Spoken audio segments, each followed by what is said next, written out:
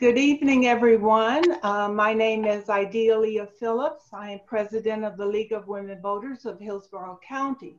On behalf of the League, welcome to this event. Gun violence is a public health issue.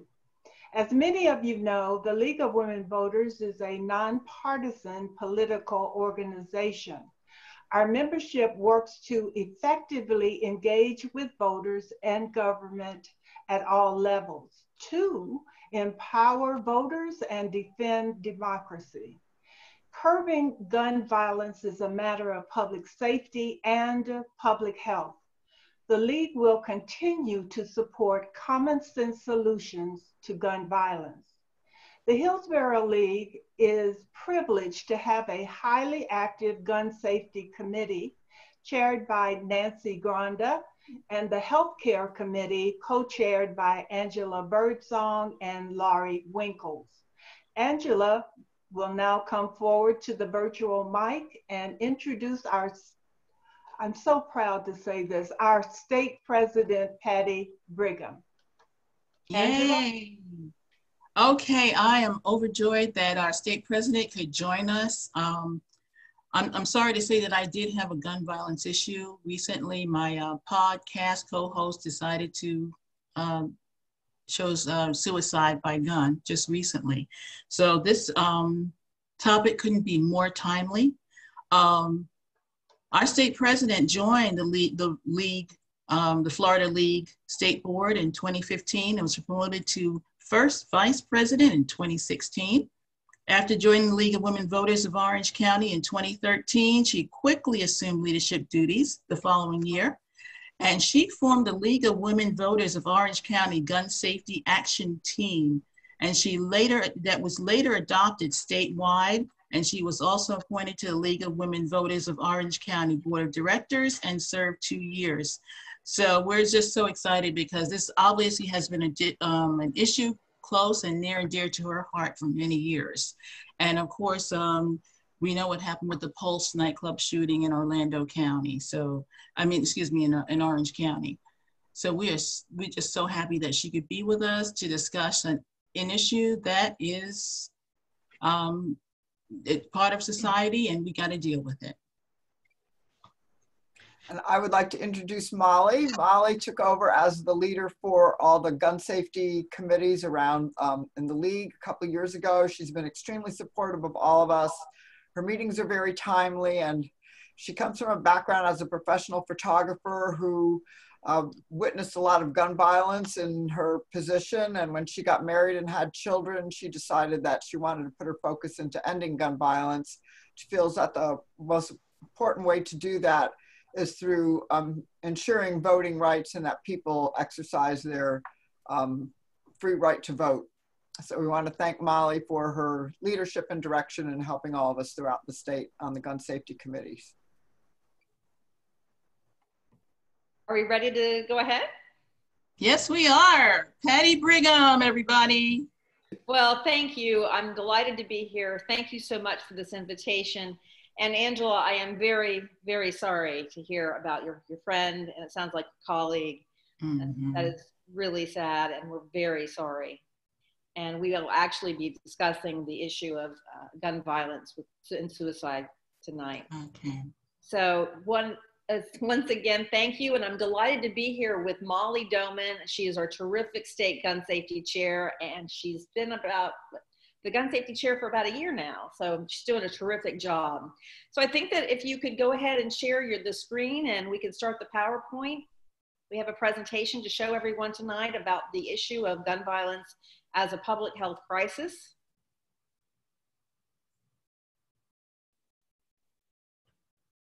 There we go. Molly? Yes. Do you want to, oh, there we go. Okay, I see it. Okay. Last night I was on a call, and Dr. Alicia Battle, who's the public health dean at Tulane University, I loved her description. She said, public health is the air we breathe, the food we eat, it's everything. She said, we'll come back to this, but public health done well is a team sport.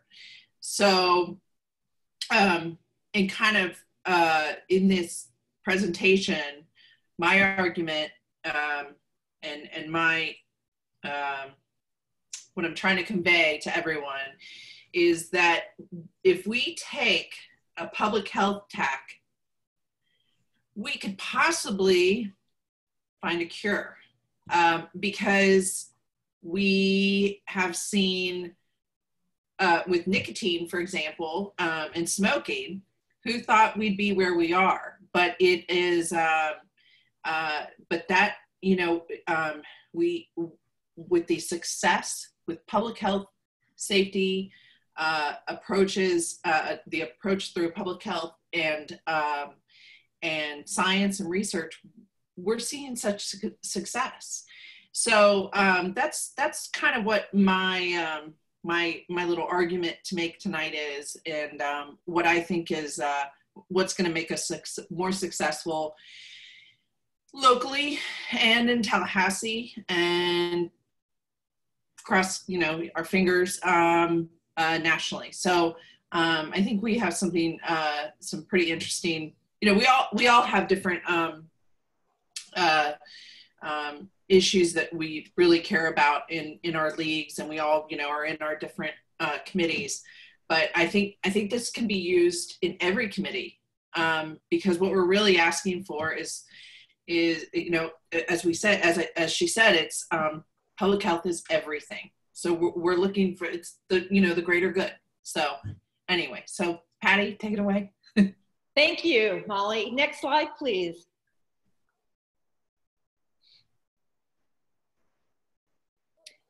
Next slide, please.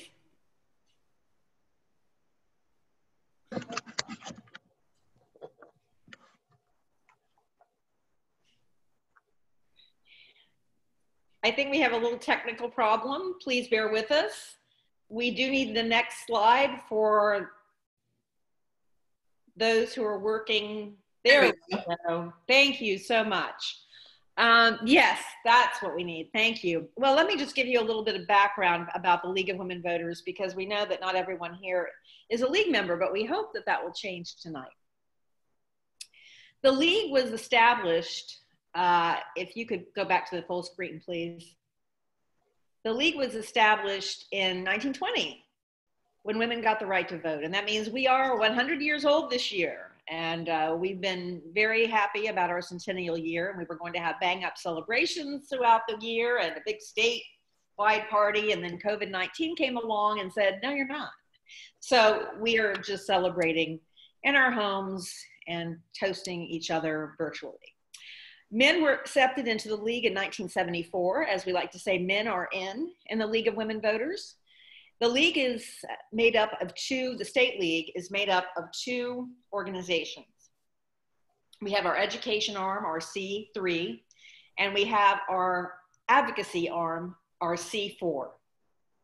So we research and we do studies and we reach consensus on our policy positions. We educate and we advocate. We serve the voters and we promote good governance. We believe, if you could say on that slide, please, we believe that an informed voter is a responsible voter. We also are a nonpartisan organization that does not take political positions on candidates or political parties, but we do take positions on policy, and we continue to do that every 2 years at our state convention. So with that being said, I will turn to Molly. Okay, so what is a public health issue? You know, we know disease prevention, prolonging life, promoting health. I mean, we all kind of have gotten a crash course in this because of COVID. And we all kind of are watching the scientific method play out, and we're seeing solutions and we're seeing prevention. And so for the sake of gun safety, let's say gun violence prevention and prolonging life and promoting health. And the metric for this is the seriousness of a public health issue is, when you look at the seriousness of a public health issue, it's the average annual number of deaths caused per 100,000 persons by a specific cause. Reason this is important is that's how they measure, the CDC measures the seriousness. The founder of public health said, the science, described as the science and art of preventing disease, prolonging life, and promoting health through organized efforts and informed choices of society, organizations, public and private communities, and individuals. That was CEA Winslow.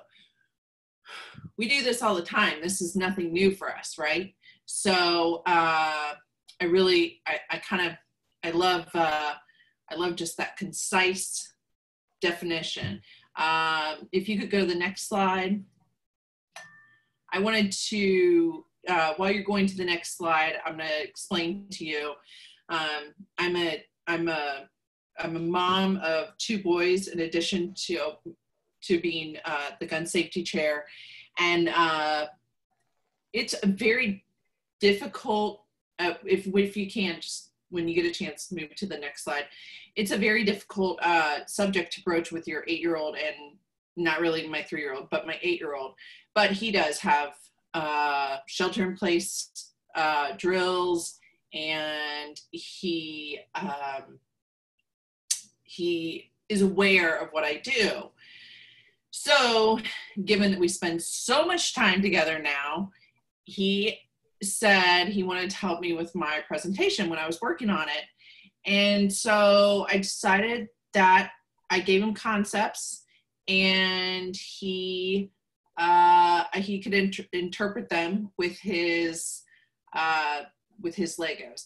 So it's not at all trivialized, but I wanted fresh illustration for this issue.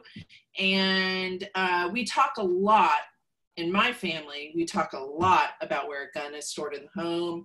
We talk a lot about why the shelter in place, why the SROs at the school. So this is his vernacular now. So anyway, if you can go to the next slide so we can see what I'm talking about. Anyone? We do need the next slide, please. I'm sorry, I've been talking. I can see it. I don't know why it's not visible to you. Let me minimize it and see if it'll.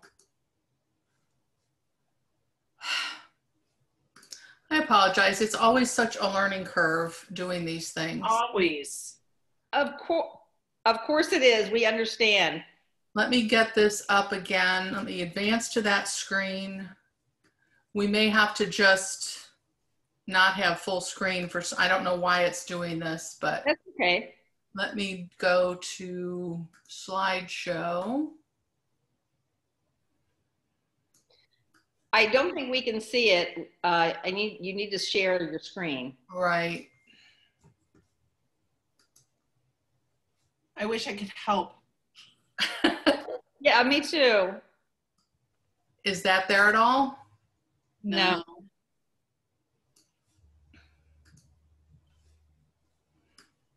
Okay, it tells me I'm screen sharing and I've got it up. So strange, it's completely dark.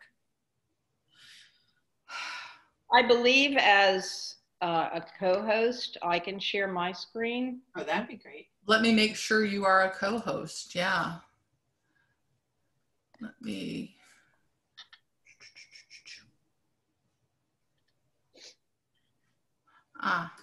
Oops. Sorry, I accidentally muted you.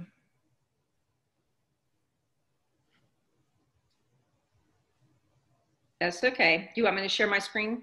Yes, I'm just going to make you a co-host. I'm scrolling down to, you're now alphabetical. Well, actually, There you are.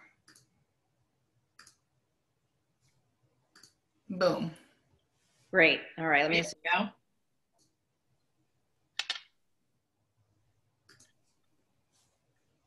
There we go. There we go. Thank you. Okay, I may not be able to, okay. You're obviously going to see the notes, but I think that that's okay because we want to proceed with this and get this moving. Okay, there's your next slide. There we go. Okay, so as I said, I gave him concepts, I gave him the ideas, and I just want to point out how staggering it is that there are more gun deaths than there are car-related fatalities. That is how much, how do I say this? Let's just say the public health approach for seatbelts and safe driving and speed limits has all worked very well. Nothing has worked, nothing has been implemented for gun violence like this. So how the CDC decides the seriousness is, in America, they call it the cause-specific mortality rate for gun deaths. So in this comparison, there were 11.9 deaths per 100,000 people in motor vehicle traffic deaths at the same year. So as opposed to 11.9 for motor vehicle, there's 12.2 per 100 gun-related deaths. Not all are homicides, suicides, accidents, etc. But those are the differences. So it's pretty significant. I forgot what year. Patty, do you know what year that flipped? It was somewhat recently. It's not a good benchmark, but it is something that did. I don't recall the year. Yeah. Okay. It was somewhat recent. Okay. Next slide. Okay. Okay. Why does it matter? Obviously, why does this matter if we take this public health tack and we say it is a crisis? Well, in other words, as I said earlier, we're trying to achieve a cure. COVID is, we're not there yet, so I'm not going to use that virus, but Ebola was pretty remarkable. If we use the Ebola outbreak as an example, the public health community addressed it immediately, established an evidence base for studying it. So as we watched with COVID, and we watch sometimes on, with politicians, people are picking and choosing their science. But we didn't do that with Ebola. We didn't allow that. We put prevention measures into place. We assessed any knowledge gaps, and the federal government appointed an Ebola czar to coordinate the response. So as you can see in the notes, this was only because of a handful of cases. Now, Ebola was more lethal, but it was nevertheless, it was really great success as far as how it was dealt with. But with public health, we also, with gun violence, with all public health, we really need to start trusting the scientists.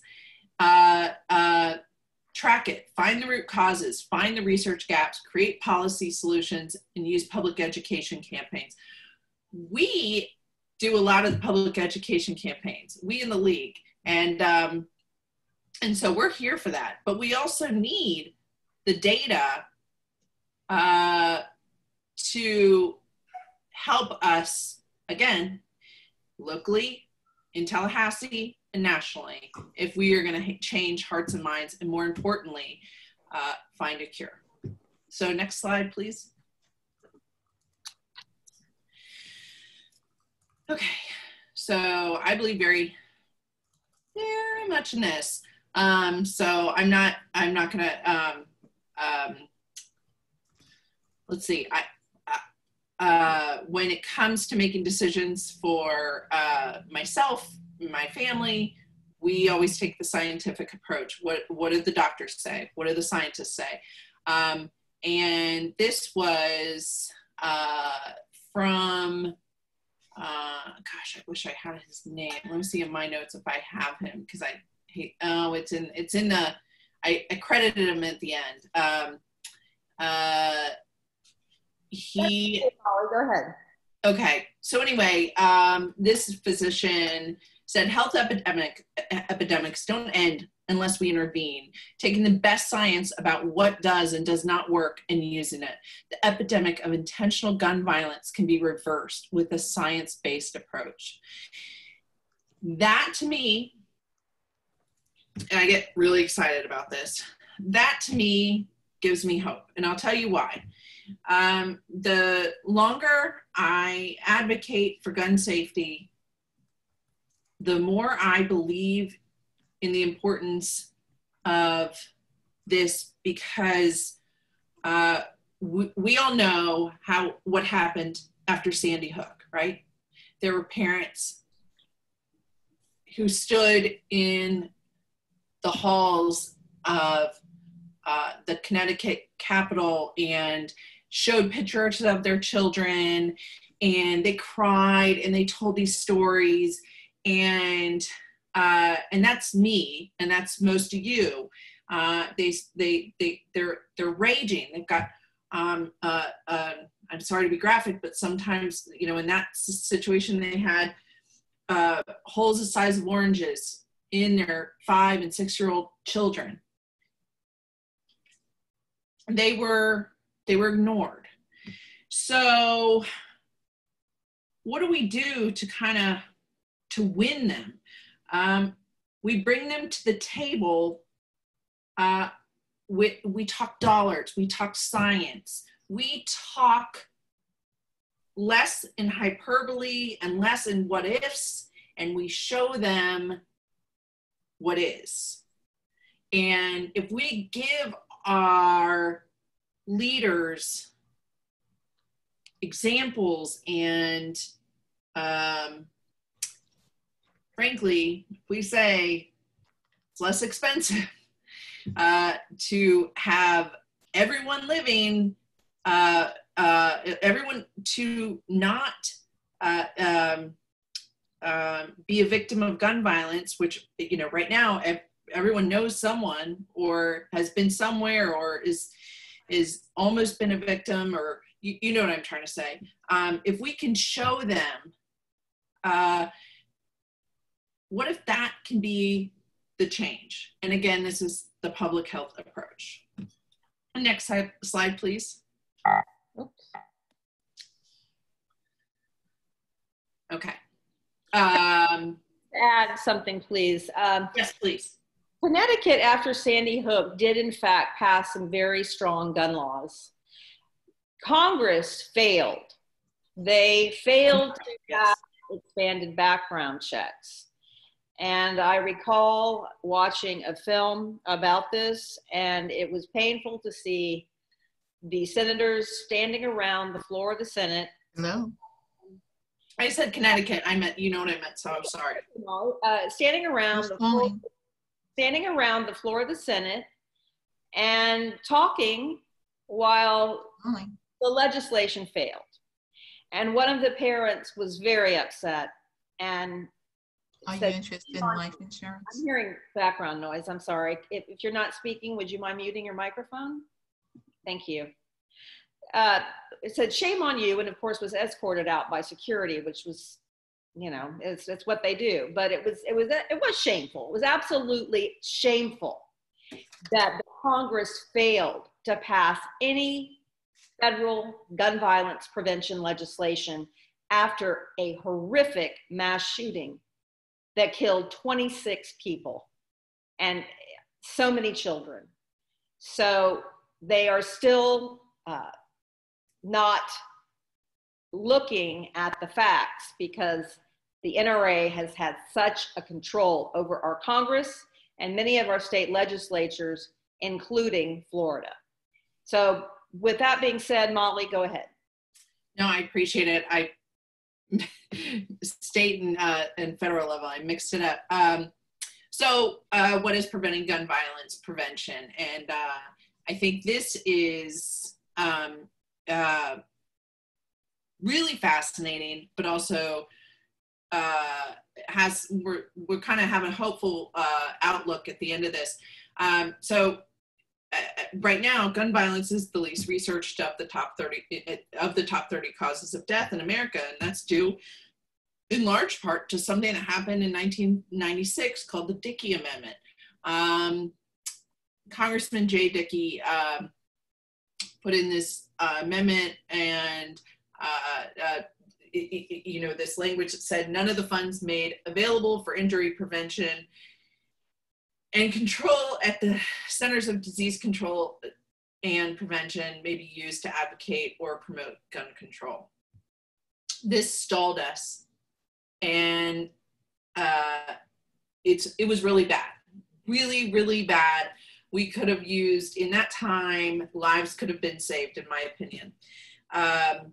Legislation could have been made to save lives. Now, this is, of course, in addition to all the other legislation that, has thwarted our.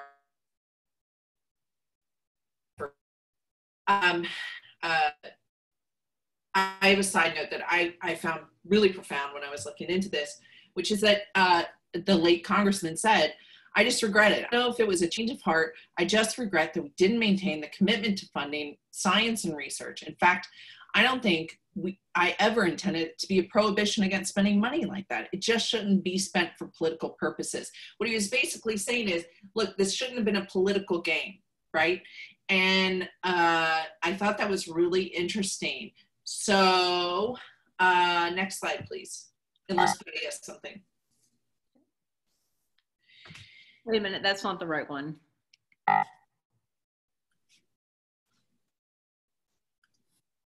Okay. Molly, which slide do you want? What number? I want to go to the next one.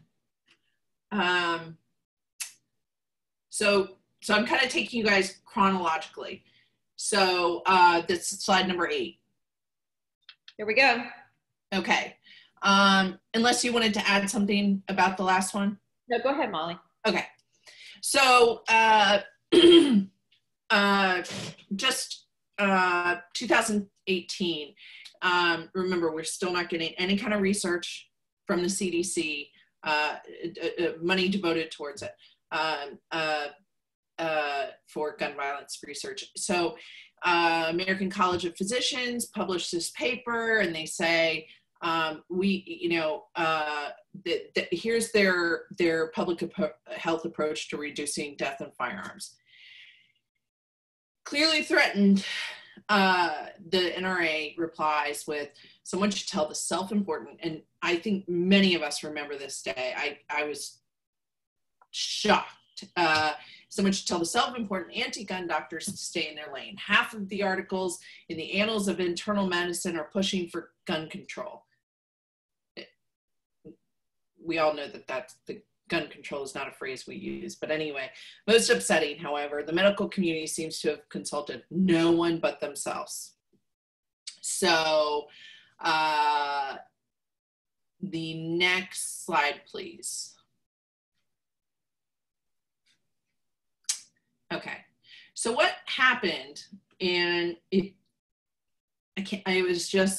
was heartbreaking and empowering all at once, was physicians came out with the hashtag this is my lane, this is our lane.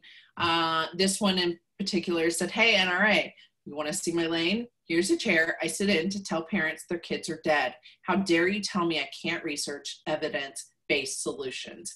This is my lane. This is our lane, the quiet room. So a lot of the photos they shared are really graphic, and they, not graphic in, here's my emergency room after I just tried to save a patient who didn't live. And it was this groundswell of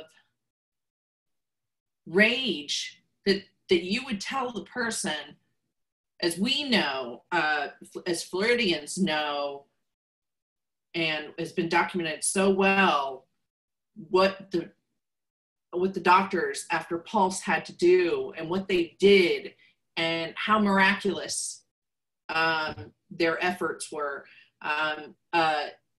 You know, to tell them it was kind of the final straw for these doctors who are seeing, you know, carnage that we can't imagine. Let's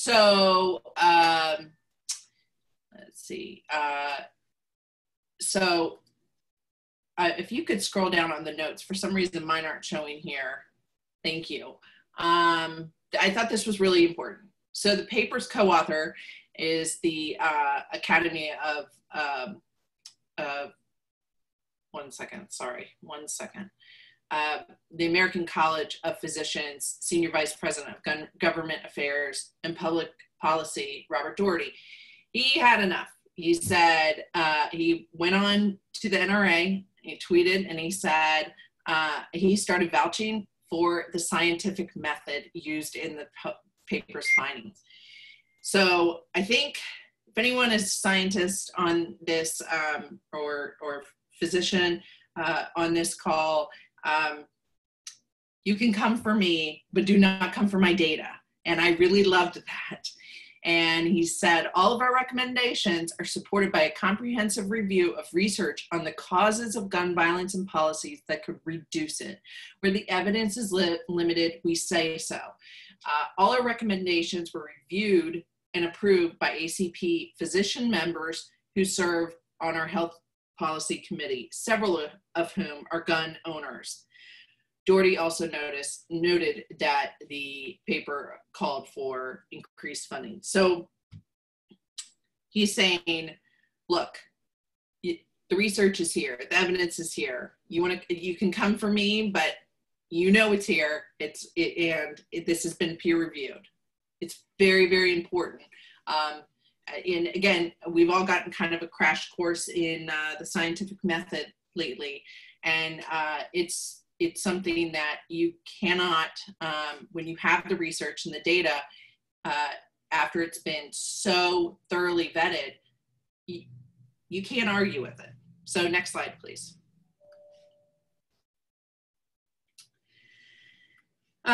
Okay, so after countless mass shootings and pushback to the status quo, in December 2019, congressional leaders agreed to set aside $25 million for gun violence research, marking it the first time in more than 2 decades that federal taxpayer money has been pledged for that purpose. So what we're seeing is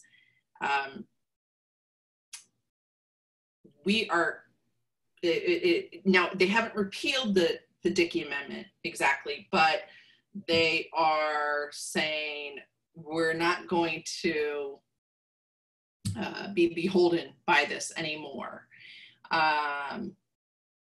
So then, of course, as much as this was a victory and as happy as this made all of us, shortly thereafter, we know, we live it, quarantine happens, and the COVID-19 happens, and the pandemic happens.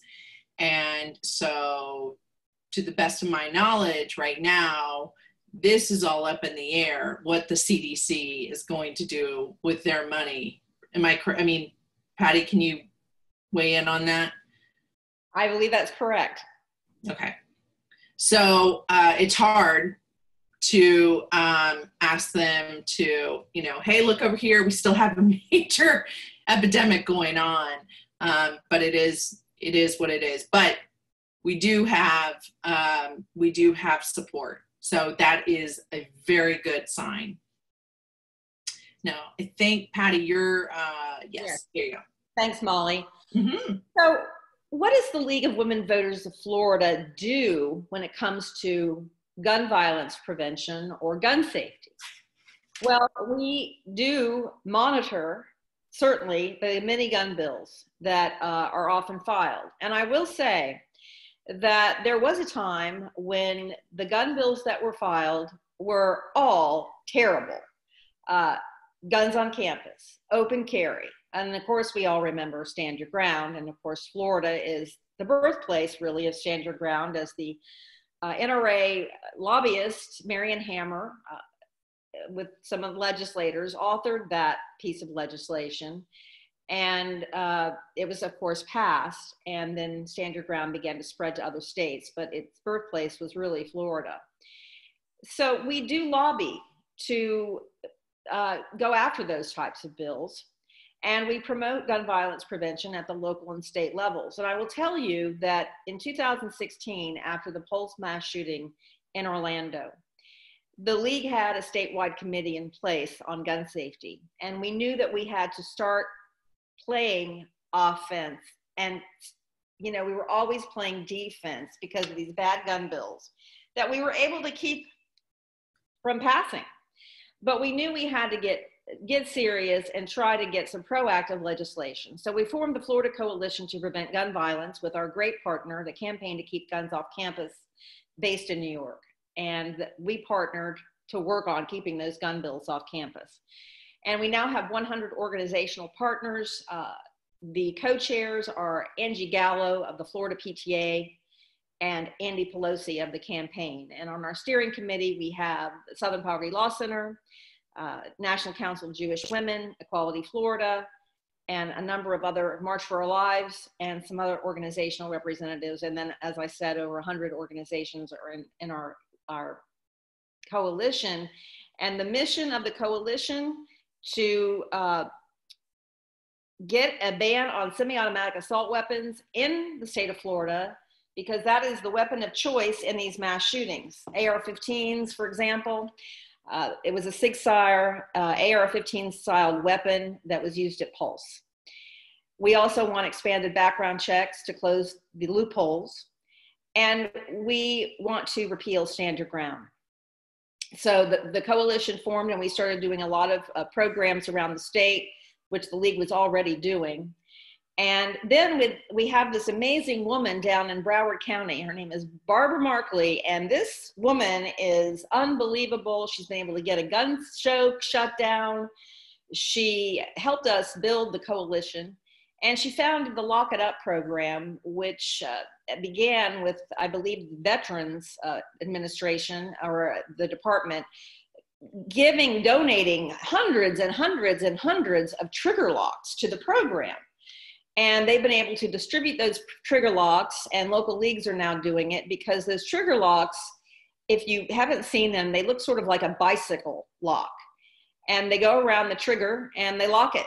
And one of the things that we noticed when we first started working on this issue was the number of quote unquote accidental shootings that happen in the home because guns aren't put away. And we'll talk about that more in a little bit. But we also register voters because we want our voters to be informed and responsible and educated. So we were playing defense, as I stated, on gun bills for a long time. We started to see the reemergence of the campus carry bill, which would allow concealed carry permit holders to take their firearms onto college and university campuses, which is one of the worst ideas possible.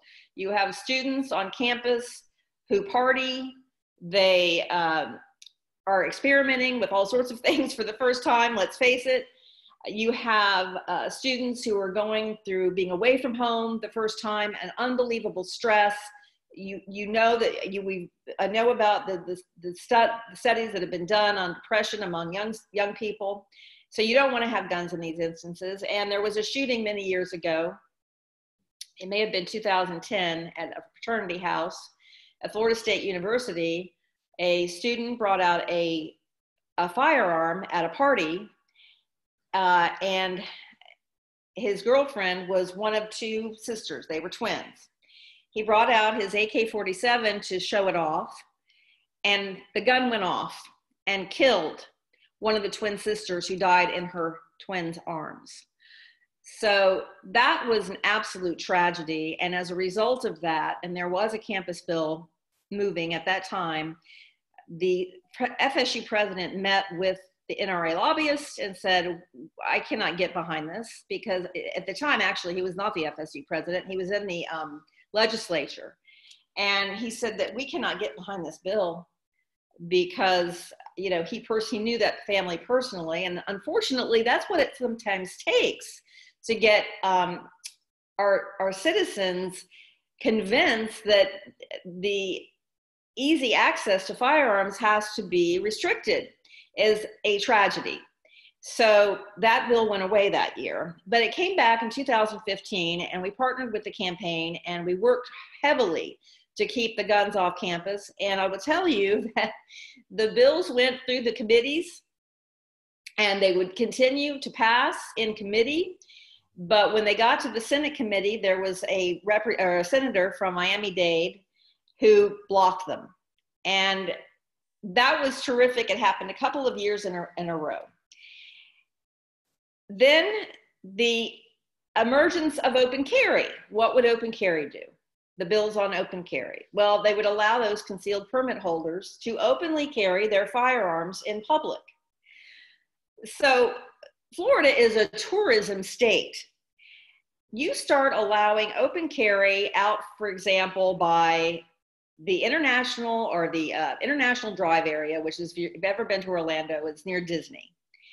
What are tourists coming to Florida for the first time going to think when they see all of these people walking around with firearms? The only place that you can legally, openly carry a firearm in Florida is if you are hunting or fishing.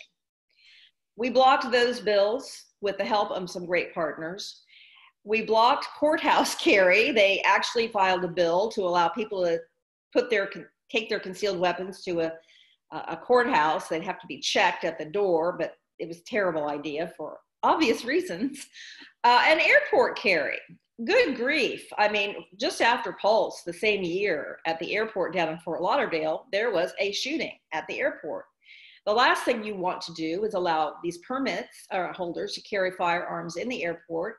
The argument for, oh, we need them for security purposes, there are security guards at the airport, and civilians cannot stop. They do not have the training to stop these mass shooters. They simply do not. If you've ever looked into the concealed carry courses that are held in Florida to get a permit, and we did a close look at them, depending on where you go to get your permit, sometimes the class, quote unquote, is 20 minutes. Sometimes it's an hour. It's usually facilitated by an NRA instructor. You may shoot the gun once. It may be a paint gun.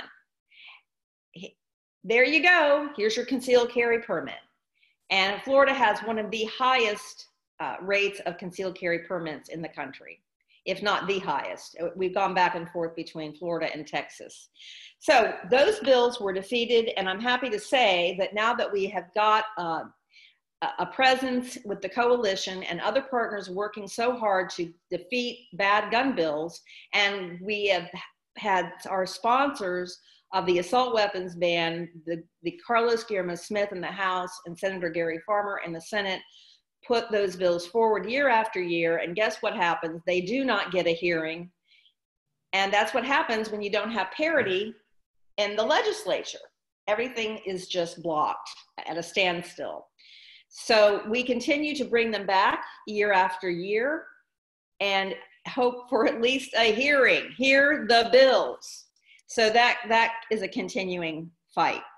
But we are seeing the positive here that I wanted to bring up is that the positive about the filing of the gun bills is that at one time, as I mentioned, it was just bad policy. Bad bills that would turn into terrible policy, terrible law. Now, this past legislative session, we saw a number of gun bills filed, probably about 30 to 40. Most of the gun bills were gun safety bills. Were they passed? Not necessarily, but they were filed. After the Marjory Stoneman Douglas shooting, that led to some gun legislation being put through the legislature for the first time in many, many years. And the coalition worked with some legislators to organize that huge rally on Tallahassee, where so many students from Parkland drove up to Tallahassee for many hours and sat and watched as our legislature shut down an assault weapons ban and wept.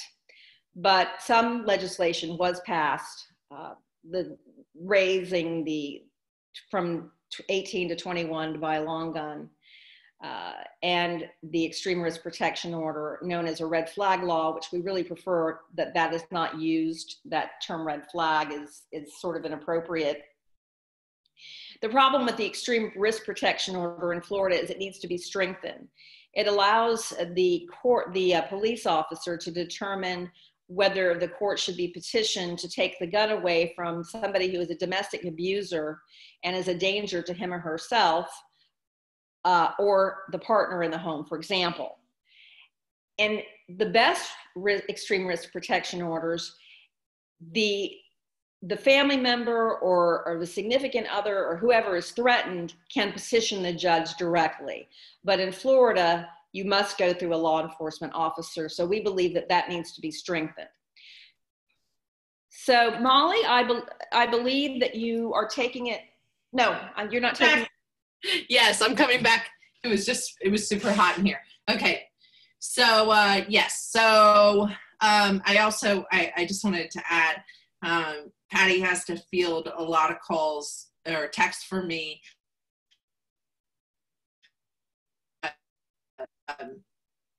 session because some of the bills that show up are so incredibly preposterous, but also scary, including allowing I have a preschooler, allowing guns in preschools.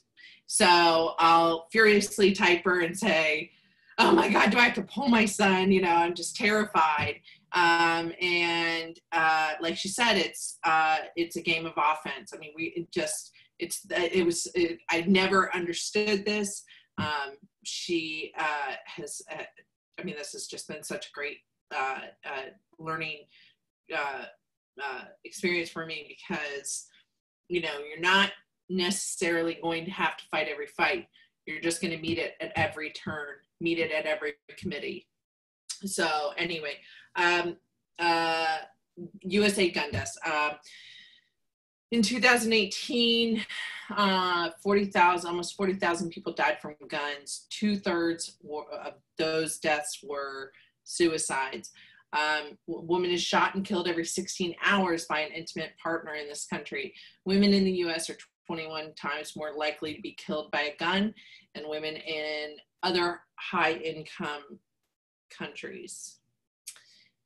Each year, 1,700 children and teens died by gun homicides. Over 1 million shot in the last decade and 1 million more witnessed firsthand. Exposure to gun violence equals lasting trauma and PTSD. I can tell you in my experience, when I was working for newspapers, I came to the scene where I worked in a really rural area in the deep south of Mississippi and Louisiana, and it was as hard to believe as it is. The police had arrived to that home 9 times for domestic violence and domestic violence calls, and the mother, in defense of the child, took his hunting rifle and shot him in front of the son. And when I showed up, to photograph kind of a scene. I didn't think the son would be there. I had no intention of photographing the family. And he was in a police car and he was being driven away. And it was the most stoic, just numb face I've ever seen. I've seen a lot of people post-tragedy, car fatalities and everything. But this was unlike anything I had ever seen. It was just a 9-year-old. And I just, I want to stress the PTSD and the cost of gun violence in mental health. So anyway, next slide, please. Florida gun facts. So a gun is stolen every 26 minutes. We are 3rd in the nation, 3, for gun thefts. And we have the highest rate of road rage with a firearm, which we all kind of are probably not that surprised. A child is shot every 17 hours. And it is the 2nd leading cause of death in for Florida and nationwide. So next slide, please. Leading cause of death for children in the US. Number 1 is motor vehicle, and number 2 is firearms. That's all before cancer. Again, bringing this back to public health.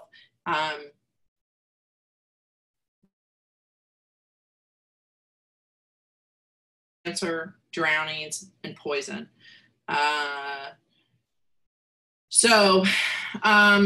Public health campaigns helped reduce deaths and injuries in vehicle crashes and drownings for children.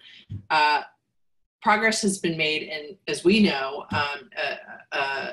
in treating pediatric cancer, but no progress has been made on saving our most vulnerable victims. We've spent millions on car seats and education and drowning and poisoning. We have I've called the poison control hotline, but for the CDC up until the end of 2019, guns as the number 2 killer was absent from the conversation. Next slide, please. So this is so unbelievable. By the time a child is 5, guns are the 2nd leading cause of death. By the time a child is 14, he or she is nearly as likely to die from a gunshot wound as in a car crash.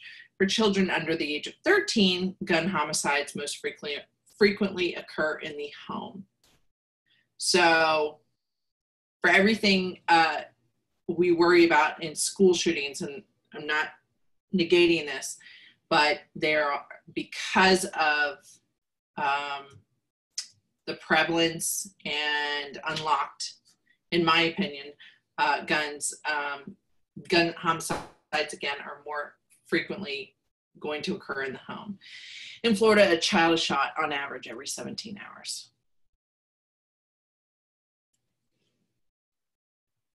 And I think, Patty, you're going to take this. Patty? Yes, I believe that I will. I believe that, Molly, you addressed quite a bit of this, but we do know that we have a serious problem with children accessing firearms that are not locked up.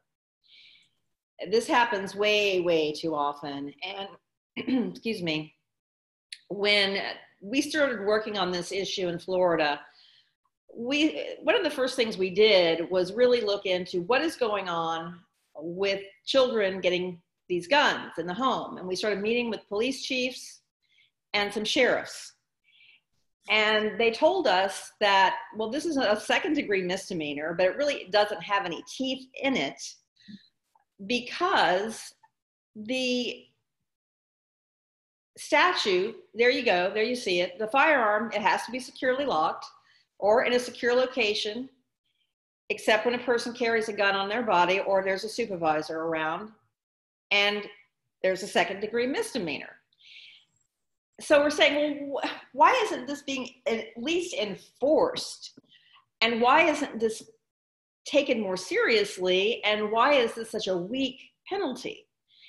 And we were told by a number of police chiefs when they get to the scene that it's such a tragedy for the parents, usually, because they blame themselves often for the child having gotten a hold of a weapon, and that they just are often not able to bring themselves to bring charges. And of course, the state attorney is involved usually in that decision making. So we knew that we had to look into raising as much awareness as possible about this issue as we could, about locking up somebody's weapon. It's critical to human life.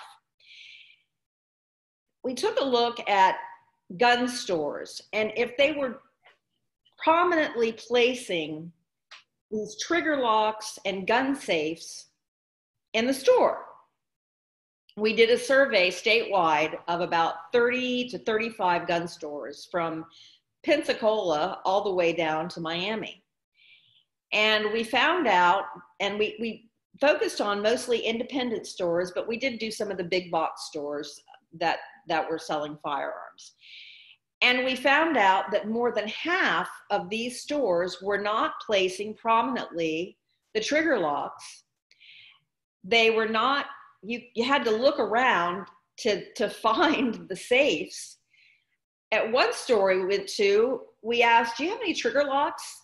Oh, well, let me try to find it. And the guy had them in a garbage bag behind the counter.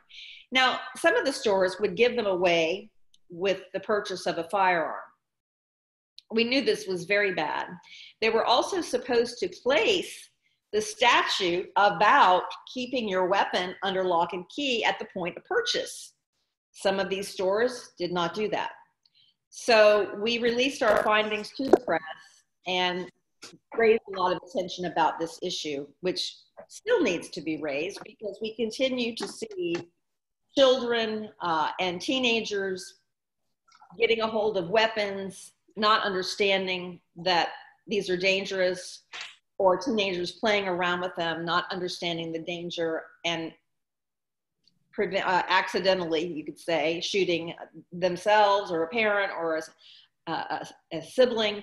And also in talking, looking at this, we had a talk with the physician, a coroner, who said there really is no such thing as an accident when it comes to these shootings. They are preventable.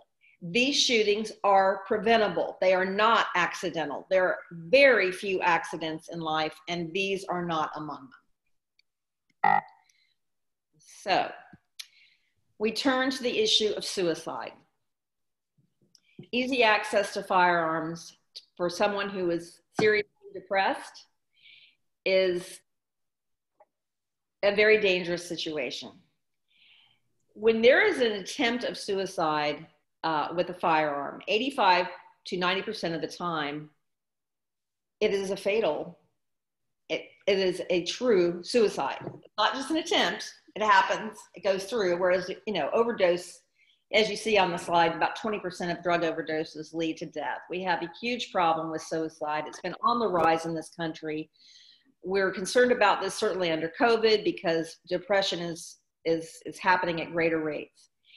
There is a lot of confusion around suicide. And I will tell you that when I was a younger woman, quite a bit younger, I worked at a suicide prevention center, and I also volunteered for it for 11 years and learned a lot about the issue of suicide. The suicidal person is usually not mentally ill. That there is a lot of mythology around that. You don't have to be mentally ill to be suicidal. Something happens that's situational. There's a loss of life that you're mourning, or you lose your job, or you lose your home. You're more likely to become depressed. So we looked hard at the issue of suicide and why there were so many of them, and what we could do to prevent them. And the studies have shown that if you have a 15-minute window between the impulse, which suicide is usually impulsive act, between the impulse of committing suicide and the actual act, if you have that 15-minute window, you can slow that impulse down. And one of the ways that you slow that impulse down is you keep a gun locked up, and you keep the gun locked up separately from the bullets. You keep those in a separate place. That in and of itself can slow down a suicidal person, and they can come out the other side to, wait, I don't want to do this. I don't want to do this. Because what we've learned about suicide is a temporary. Suicidal people, what we learned about suicidal tendencies is that they are temporary. They are quickly moving through the mind, and that if the person can come outside of that window of time, that person usually goes on not to make an attempt. And that is extremely important when it comes to firearms, because firearms make it all too easy to carry out the act of suicide. And here, as you see, the risk is 10 times greater in the United States. And this is what happens when you have a culture that is awash with firearms, as we are. Suicides in states with high gun ownership. Well, that makes sense, because it is the most effective way to take one's own life. So we advocate strongly to not keep a firearm locked in the same place as those bullets, because if you have to go to two different places to get the bullets and the firearm, that's going to slow down a suicidal person. Suicide among young people is a very serious issue, and that is another reason that we fought so hard the Guns on Campus bills, because we knew that we would see a rise in suicides. Look at those numbers on adolescent suicide. Teenagers, if there's a loaded unlocked firearm in the home, 4 times more likely. At the beginning of, before this call, one of your league members shared that she'd suffered a death of a friend and colleague. And I will share with you that when I was a teenager, I had a boyfriend who became deeply depressed. Now this is back, well, I won't tell you what decade, but this was back when guns were not fetishized the way that they are in our society now.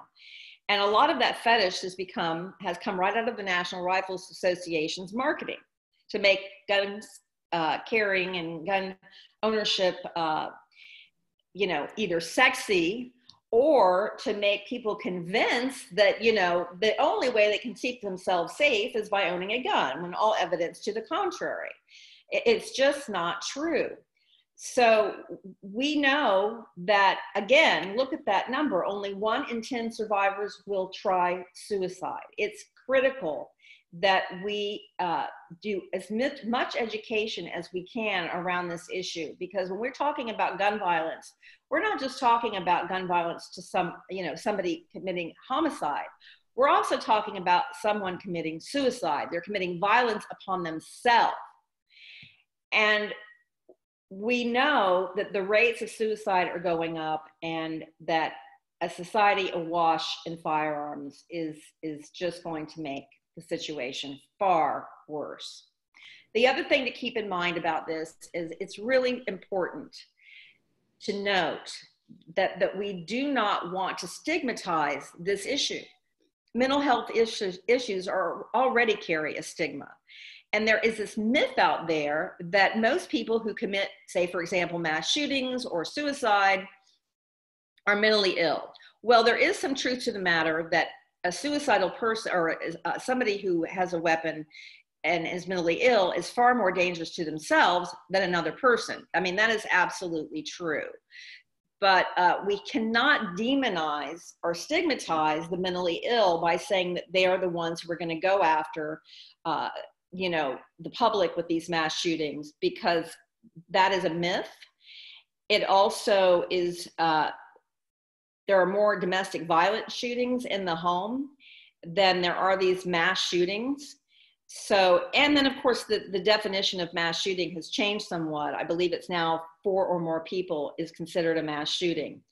So there's a lot of mythology that we need to look at around this issue of mental illness, suicide, and firearms to be able to educate the public properly. Veteran suicide. This is a huge problem. And we know that those who have served in the military, many of them who have seen war, they have suffered or will suffer post-traumatic stress disorder and suffer terrible depression as a result, and they are far more dangerous to themselves than they are other people. And look at that number on average. 20 veterans commit suicide each day in this country with a gun. These numbers have to change. We have to do a better job of protecting our veterans. Once again, these types of suicides are preventable with better mental health. And of course, we all know that Florida is, when it comes to mental health funding, we're down at the 49th or 50, the bottom. So we need to raise awareness about mental health issues while, again, not stigmatizing, not saying that you are mentally ill if you fire a weapon or commit suicide, but provide mental health treatment. There is a difference between mental health treatment and mental illness. Back to you, Molly. So we're at domestic violence. Okay. So I can kind of bring it back to that story I was telling you before. As I said, this was in another state. It was 17 years ago, but the police have been called to that home 9 times, had never removed the guns. So I want to piggyback off what she said, what Patty said, and the NRA's playbook is always, okay, rush to the mental illness, find the mental illness. However, it's not how many times people have reached out for help. It's not how many times and been ignored. It's not how many times people have said, take this gun. And I was on a Zoom call last night, and someone was applying for a extreme risk protection order. This wasn't in our state, but this woman came with her boyfriend. And so you would think the, obvious, and that this was a domestic violence issue. And no, she said, he is profoundly depressed and I need you to take his gun because if you don't, he will not be with me. So as it says, presence of a firearm increased risk of a death for a domestic violence victim by as much as 500%.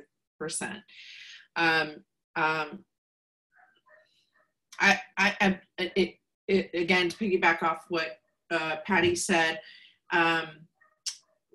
like the police were saying, well, it's such a horrible situation. We don't want to file charges.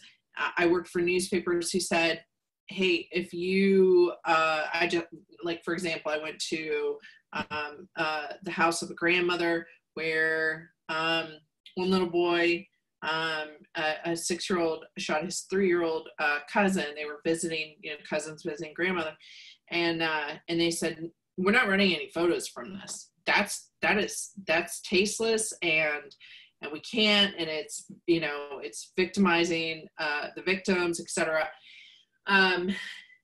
So I could argue now, looking back in hindsight, saying we could have said, they're not, again, this is not a shame game, this is an education.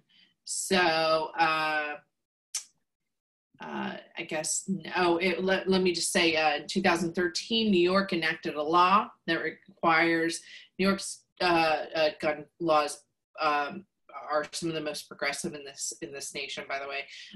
New York enacted a law that requires a firearm owner to keep his or her firearm locked if he or she lives with a convicted felon, a domestic abuser, or a person with a federally prohibitive mental health history.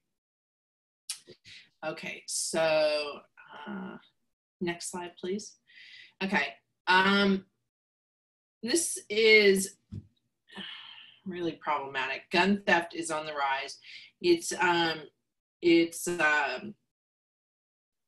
strange, and I don't know if you all have experienced this, but a lot of automobile thefts now, where people are going in and raiding your car. I know there was this big outbreak of it in Tallahassee, and nothing's taken.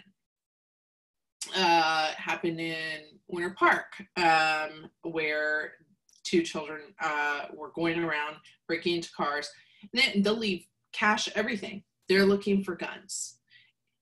So more than 230,000 guns were stolen in 2016. Nationwide, a gun is stolen every 2 minutes.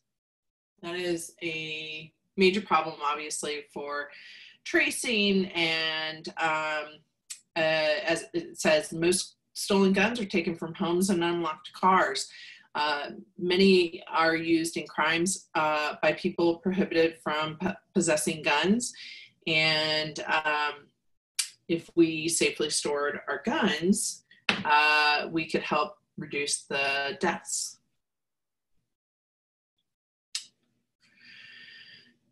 So I can't remember. I think, am I taking this or are you, Patty? I can't remember. You are. Okay. So the amazing Barbara Markley at the League of Women Voters in our Broward chapter, along with Deborah Davis, it launched a program called Lock It Up. And we've discussed this before. She has, let's see, what's her last, nearly 14,000 locks, 2 years, 14,000 locks. That was her latest number. I asked her the other day. She is at health fairs. She is at Nancy Granda, you know, we've talked about this so much in our calls. There's nowhere she won't go.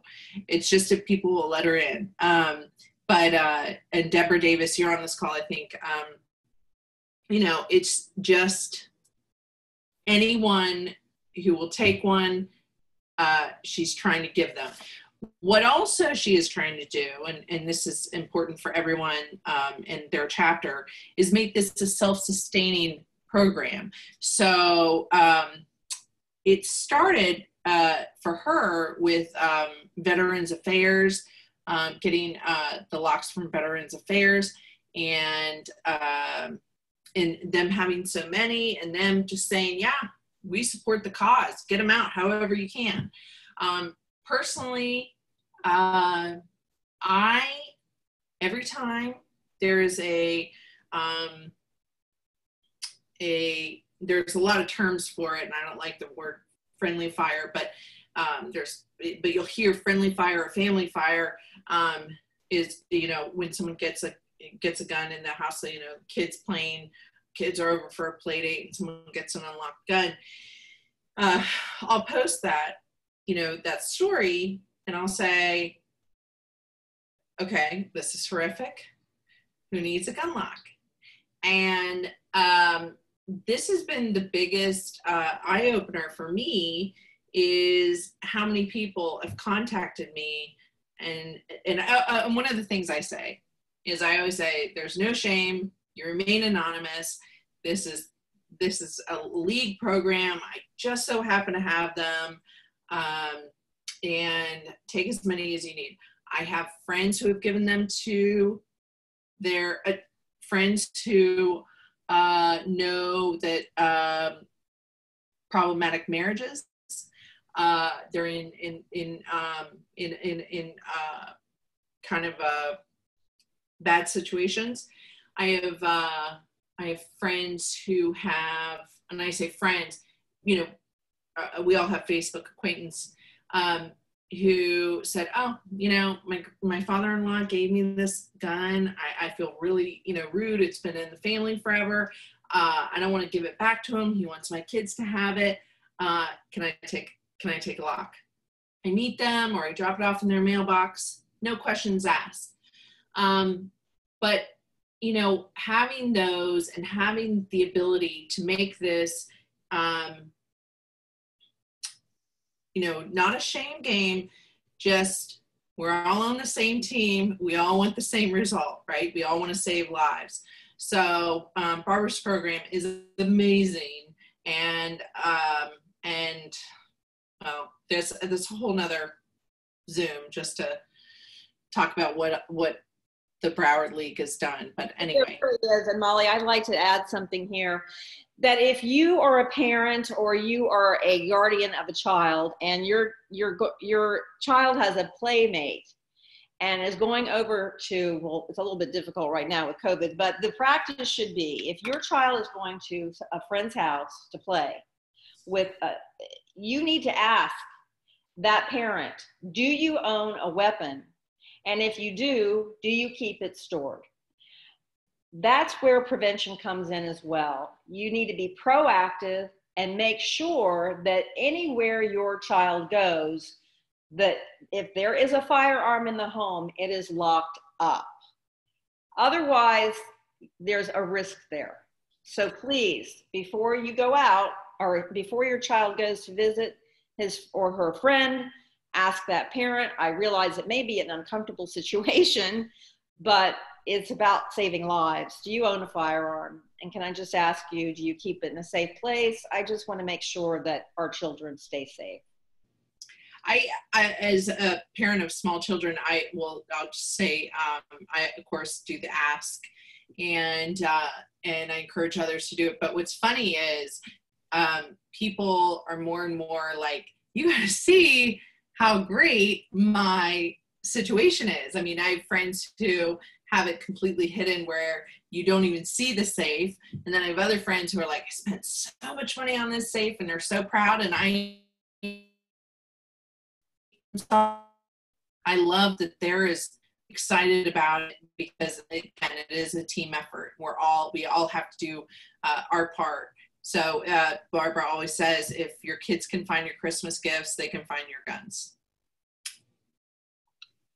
So are we, is this I can wrap up for you, Molly. What we want to do, everybody, is we want to lower the risk of these preventable shootings. And I think that we're going to change this slide, because there's no such thing as an accidental shooting, especially with children. They are preventable shootings. We want to lower the risk of domestic violence shootings. We want to lower the risk of suicides, obviously of homicides, and these gun thefts, which is a serious issue, as Molly stated, because these gun thefts mean the guns are getting into the wrong hands, and we've got to prevent that from happening. If you have a firearm and you keep it locked up in your car, well, first of all, make sure it's locked up and make sure you lock your car. So there are citations. I'm sure Molly will provide them to you if you have any questions about where this data came from. And we both want to thank you very much for asking us to make this presentation. And we certainly know that some of you may have questions, and we are very happy to answer them. Will our hostesses of the chat box please come forward? We have a number of comments, not so many questions. Mm-hmm. Okay. Go ahead. Can you hear me?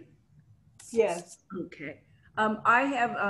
This is Mary. I'll be taking the first question, and I noticed that there were some comments, but the first question is there any research that discusses police response in communities that are unarmed as opposed to in communities that are heavily armed? I'll let Molly take that.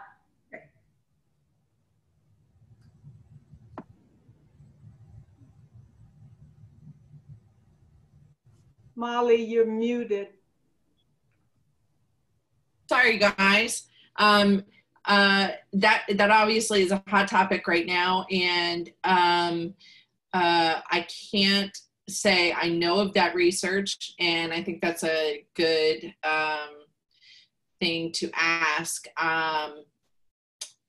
Again, I'm just going to say blanket, voting saves lives, right? And the reason I say that is because Black and brown communities are underrepresented in our voting and in our voting access. So what the response is for police is in that situation, I don't know, but of course I want to put a plug in for voting, and if that question has an angle. Anyway. There's another question about the statistics, and after giving that specific question, I'd like to broaden it. The question is from Maria Boyce, and she asks if the number of deaths that we're counting includes victims killed by police shooting.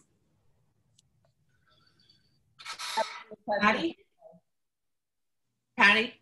You would be the person to answer that question.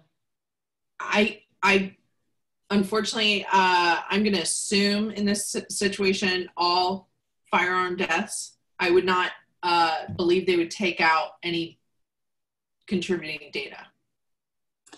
I would say that we need to take a look at that data and get back to you with that.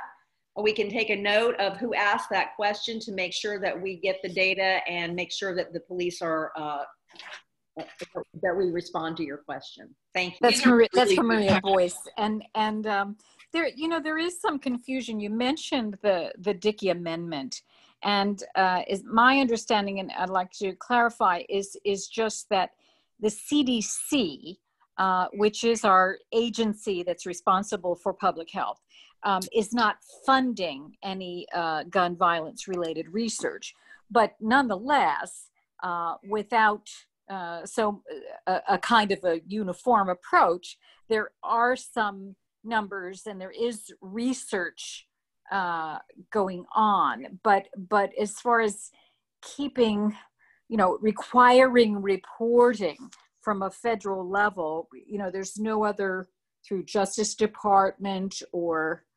because I had even read, for instance, that the resale of police guns is a huge problem, and that these guns are being used to commit other violent crimes by people who are not allowed to otherwise carry weapons, and this is not being tracked. The Department of Justice does not require that police departments track where their guns are disposed of.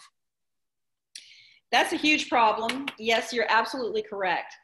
The CDC does release numbers on the number of suicides via firearms versus the number of homicides. The number of suicides are higher than the number of homicides. At least that's the last time I looked at the data. The other issue that you're bringing up leads to the fact that we do have some very good researchers at some of the universities in our country. The Harvard School, the Harvard University's public safety program, they do a lot of terrific research on gun violence. So does Johns Hopkins University, and I'm sure others out in California. I believe there's some very good research being done at some of the universities and colleges out there. But we really do need a very active research being done at the federal level so we can do this sort of tracking, because without the kind of data that the federal government would have, it's really hard to know exactly how bad this problem is other than by gathering various data from various locations, and that gun violence has exploded in this country as a huge problem. And we need to be treating it as a public health crisis. Doctors and physicians are saying this, that it is a public health crisis. but we seldom hear from the new Surgeon General on this. Essentially, you know, a lot of our leaders are, and I hate to use this term because it's a terror, I don't mean a pun, but they're muzzled. I mean, they can't talk about this without fear of retribution politically from the NRA. And the NRA, of course, is having its own problems right now, but they still are a force in this country. So yes, this is a serious issue. There should be ongoing research done at the federal level because this problem has gotten worse, not better. I just hope I can piggyback off that. I just posted a book that I've been reading. It doesn't look like it showed up. I'll do another link to it. Unfortunately, I've been taking a really long time to read it because there are so many outlines. It's called Private Guns, Public Health, and like Patty said, the author is at Harvard. Harvard has a devoted public health program for gun violence that has been given us a trove of evidence, data. But this book, if you are interested in this, it's the most thorough book on the subject that I've read.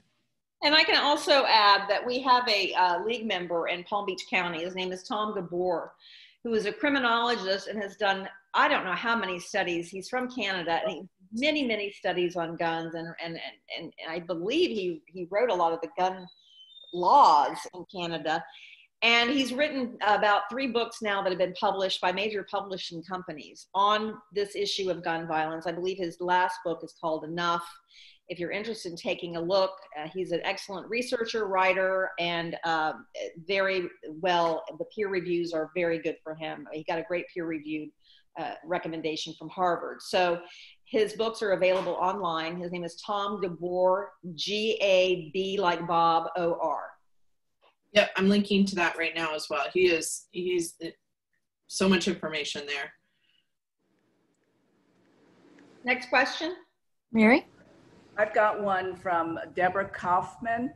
It says, in a world where COVID-19 is still not a reportable disease in the state of Florida for the Department of Health, what are our next steps to even begin to convince health officials that this is a serious public health issue? That gun violence is a serious gun, right. Mm-hmm. What do we need to do to convince who exactly? Department of Health.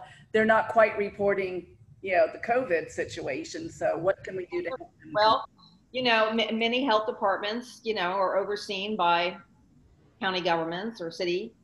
And we also know that in Florida, we have something called preemption, that the league is a big believer in home rule, that city and county municipalities should be able to make their own rules on certain issues affecting their communities.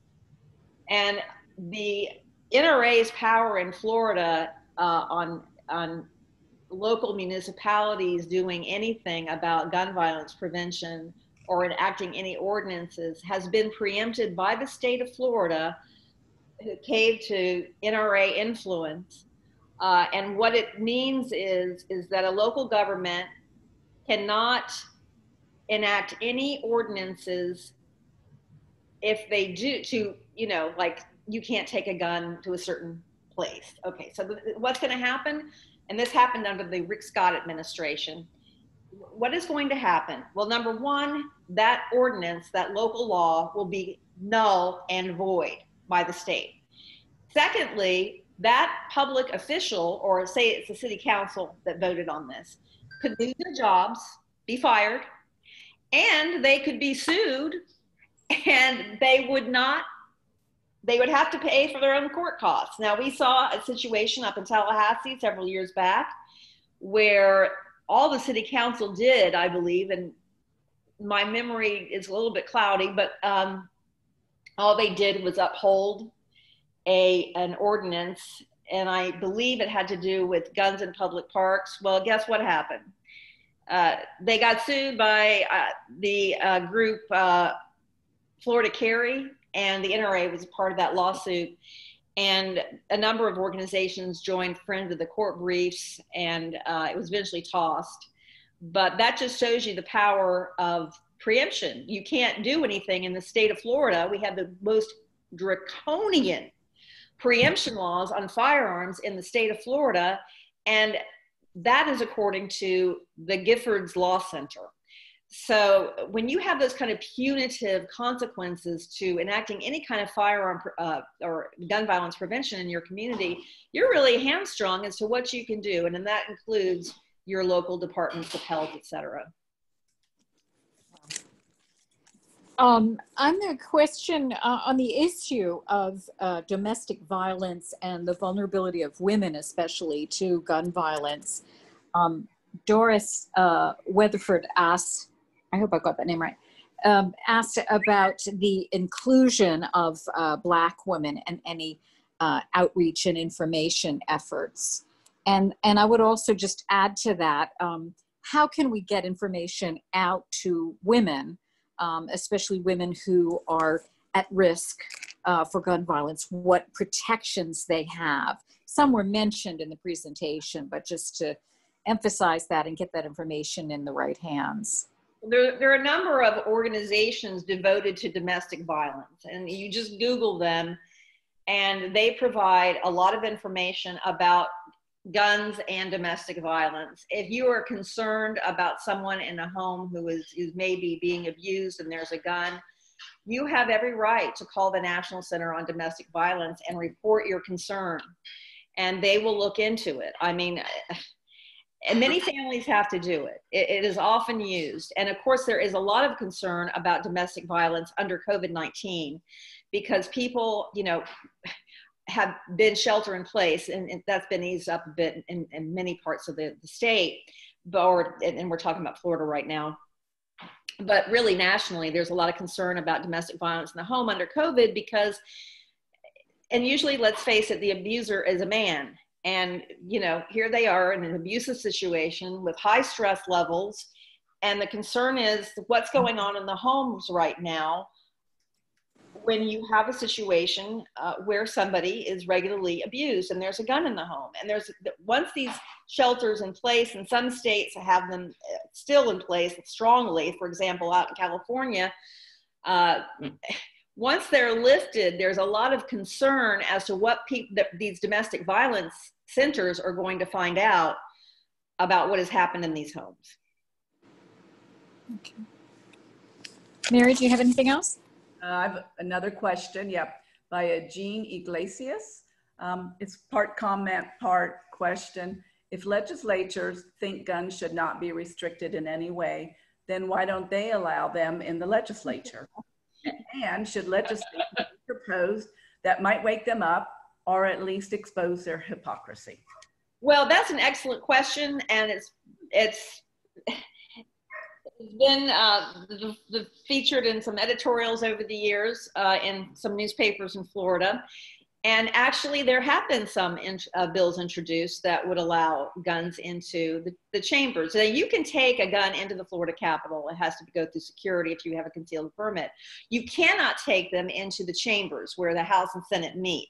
So there have been gun bills put forward by some pro-gun legislators. And of course, those bills went nowhere. Even this past year. And the other legislators are like, no. Not so fast. We like everything else except that one. That one, no. Yeah. Great. Bravo, Jean. I have one, I guess it will be our final question, unless Mary has something else. I just wondered in the comments made throughout the presentation and given the incidents, if we have found or can find that either police or the military are potential allies with us in advocating for gun safety. Well, I can actually answer some of that and just a piece of that, really. After we formed the coalition, the Florida Coalition to Prevent Gun Violence, and around the same time, there was a gentleman that joined the the action team in Orange County in the league on gun safety. He had worked in the Orange County Sheriff's Office for 32 years, and for much of that time, you know, he became a school resource officer, which is a sheriff's deputy who can carry on a public school campus. He became one of the strongest advocates that we had for the ban on semi-automatic assault weapons. We did a series of videos on a ban on assault weapons, and he was probably one of the strongest speakers. And, you know, he still will speak on this issue. He went out to the schools. Look, the advocates, we want gun owners to speak out on this issue. We want police to speak out on this issue. Now, sometimes they will, sometimes they won't. It depends on the law enforcement officer.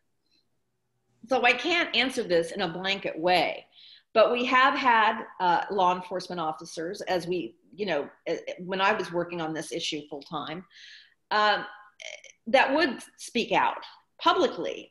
For example, in Tampa, the police chief at the time came out publicly against open carry.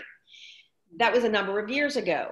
Then again, you have other sheriffs in the state of Florida who advocate. There was a sheriff in one of the counties, more rural counties in the state a couple of years ago, who put a video up on his Facebook page about, you know, everybody should carry, everybody. It's the incredibly reckless messaging from a particular sheriff. So it depends on the law enforcement officer. You know, it's all dependent on that person. And also we have to remember that sheriffs are elected. Now, not everywhere, but many places sheriffs are elected. So that is an elected office, and this turns into a political issue.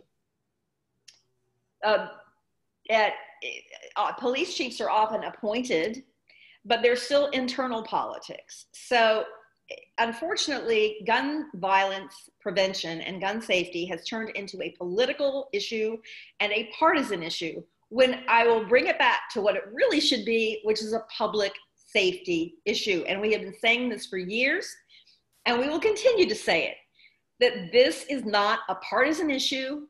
It should not ever be made into a political issue. What it should be seen as is a public safety issue. Can I add to that? A lot of the police officers believe in IRPO and can be our best advocates, because the most dangerous place for a police officer to arrive is a domestic violence call. So Patty and I were talking about this earlier today, but building our relationships and our communication with law enforcement only serves our cause. Yes, and same with gun owners. You know, it's important to note that we don't want to demonize all gun owners. You know, you pass a background check, and we can't demonize all gun owners. We know there are flaws in the background check system. There's no doubt about it, that needs to be strengthened. But we can't demonize all of them, and it's not right to do that, because some of the strongest advocates that we could have out there on gun safety would be gun owners. And it would be great to have more of them step forward. I had one last question come in. It was, does anybody know if smoking ever was made into a political issue? That's a great question. I don't know the answer to that. Right. I'm sure there were politics around it. There's some excellent literature out on it that I recommend. And it was a long fight to get even smoking banned, or smoking advertisements banned from TV and magazines. So it took a long time. And of course, the tobacco lobby was coming out saying, oh, smoking will cause cancer, and, you know, lying about it. It's very similar to what the NRA does about gun violence. That's a good analogy. And that was it for the questions. Well, thank you. I want to thank you very much for joining us tonight. Molly has done a great job as the state gun safety chair. I want to thank the Hillsborough League for hosting this event. I just want to say that we all have a duty in our society. We all have a duty to one another. We have a duty to ourselves to keep each other as safe as possible. And when I began doing this work several years ago, I heard people say, there is nothing you can do. Nothing, because the gun lobby owns everything. Well, you know, there is something we can do. And first of all, we need to shed more light on just how the gun lobby operates. And fortunately, that's been happening over the years with a number of books being published about them. And now news coming about all of the mishandlings going on at their organization, and busting them on some of the myths that they put out there. They call themselves the oldest civil rights organization in the country. There's very little to do with civil rights and the National Rifle Association. They started out actually as a gun safety organization, training people on proper use of weapons, and then they became politicized in the 80s and 90s and became all about selling guns. And this is what it's all about. It all comes down to money. So we have to remember that. Patty, can I interject here? There's a great film called Guns, Greed, and the NRA. And I would suggest anyone that can get their hands on it to watch it. It's pretty frightening, actually. Thank you, Grace. Actually, the League has shown that in a number of locations around the state. Guns, Greed, and the NRA, and it does show you the stories of some victims of gun violence, a domestic violence survivor, and just how the gun lobby operates and how it rewards its members and how it gins up its base. People think that this is all about payment to the legislators. This is not necessarily the case. The gun lobby, the NRA, has a grading system where after the legislative session is over here in Florida, they will grade a lawmaker on their performance on their gun activity. And if they do anything, if they vote for the simplest of a gun measure, like, you know, a gun safety bill that would strengthen the statute on keeping children safe from firearms and safe storage is what the phrase I was looking for. Even to strengthen safe storage, something like that, they would get a lower grade from the NRA. And those grades, it may sound silly, but a lot of those legislators take them very seriously.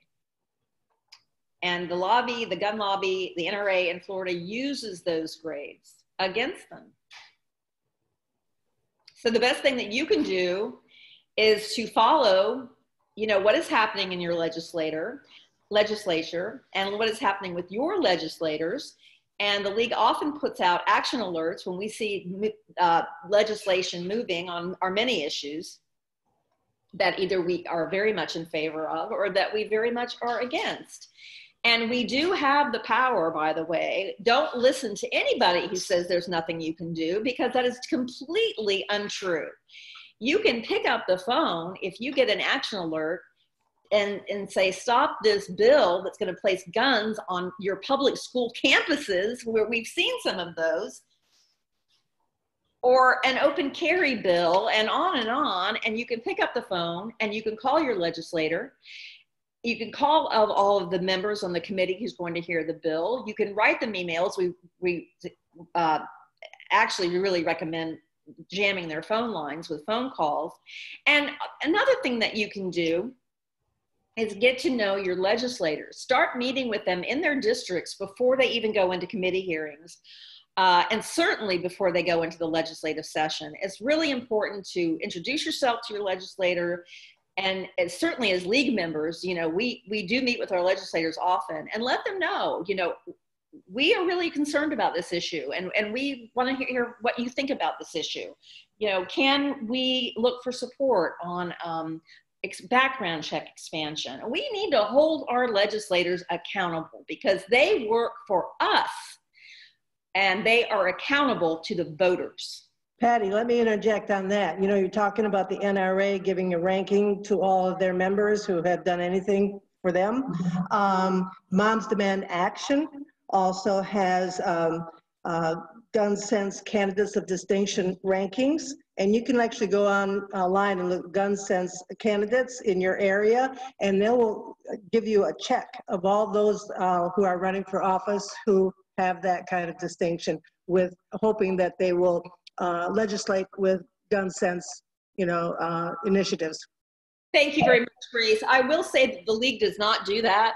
The league has to be careful. We are a nonpartisan organization. We do not take candidate positions ever. But we do. It's not taking a position. All it is saying that they may legislate with gun sense initiatives. Thank you. So you make your own decision after that, I guess. Well, we do encourage voters to educate themselves about how our elected officials or the candidates, what their positions are on the issues. We put in our voter guide every election cycle, legislative questions to the candidates and ask them about various issues, and one of them is guns, and allow the public to make their own determinations on whether they're going to vote in favor or not. Okay, if there are no more questions, on behalf of the Hillsborough League, Patty and Molly, thank you so very much. The comments in the chat box have been highly positive and supportive, so we appreciate you taking the time to provide this information. Before we adjourn, I'd like to note that the Hillsborough League's next event will occur on October 20th. On the National Popular Vote. And this will also be a virtual event, and it will begin at 5:30 p.m. and registration details will be forthcoming. If Shirley Arcuri is still with us, I might ask if she'd like to add anything else to that announcement. Well, maybe not. We thank you all to our participants. This is a very important topic, and any harm to any one of us is harm to all of us, and we must address that harm. So stay safe and good night. Thank you. Thank you very much. Thank you. Thank you.